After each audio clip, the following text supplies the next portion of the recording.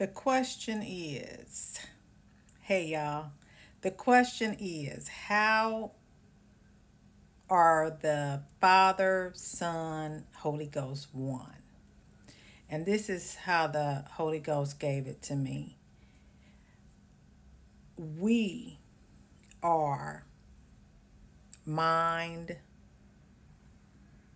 body, and spirit. We are spiritual beings. What you see, the body is gonna go to the ground. That's the body is not who we are. The spirit is the real us. So we are mind, body, and spirit. Our mind is our thoughts. That's why God tells us to watch what we think.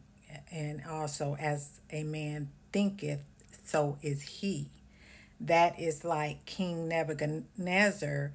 When he started praising himself, God said, "This day you will have the heart of a beast."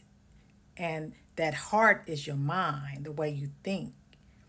And so he began to act like a beast. And I think it was like 7 years he was on all fours, eating the grass, growing hair like an animal. He really thought he was an animal because that was in his mind.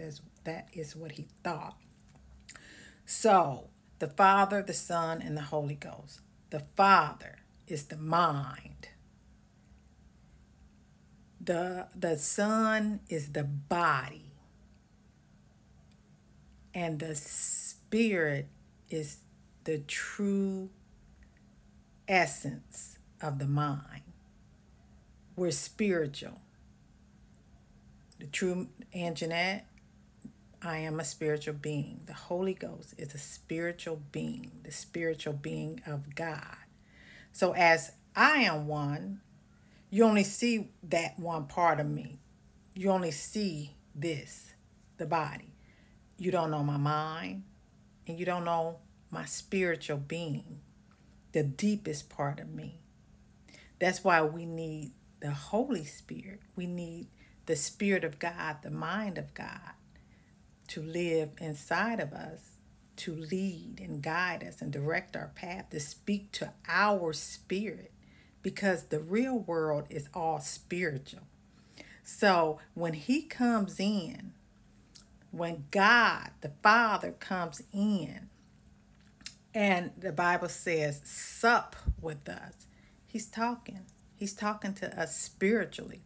But we have to have the mind to hear what the Spirit is saying to our spirit. So, as Anjanette, or as you are, mind, body, spirit. So is our everlasting Father. Mind, body, which is Jesus Christ, who came in the flesh, God in the flesh. Because we are created in his image. So everything about us is in his image. So that is the image of God. 3 in 1. And that is us. 3 in 1, just like our Father God. Who the reason Jesus came in the body in the first place was to lead the Spirit of God for us. And even in the Bible where it says the Pharisees question, when will we see the kingdom? Should we be looking? How will we know? They didn't understand what Jesus was saying, but Jesus told them, the kingdom is within you. We have the kingdom of God within us, so that he will reveal the things of God to us. Hope I made it clear. God bless.